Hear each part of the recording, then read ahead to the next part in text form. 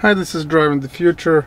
Today we're going to show you how to put the car in neutral. You need it for car wash or any other situations you might need it. First thing you do, you apply the brake. Let's say from drive, you half press this lever up and it goes to neutral. Same way it goes from reverse. You go in from reverse, you apply the brake, you half press that lever and it goes to neutral. So now the car is in neutral. You can push it, go through car wash or anything like this. Thank you for watching.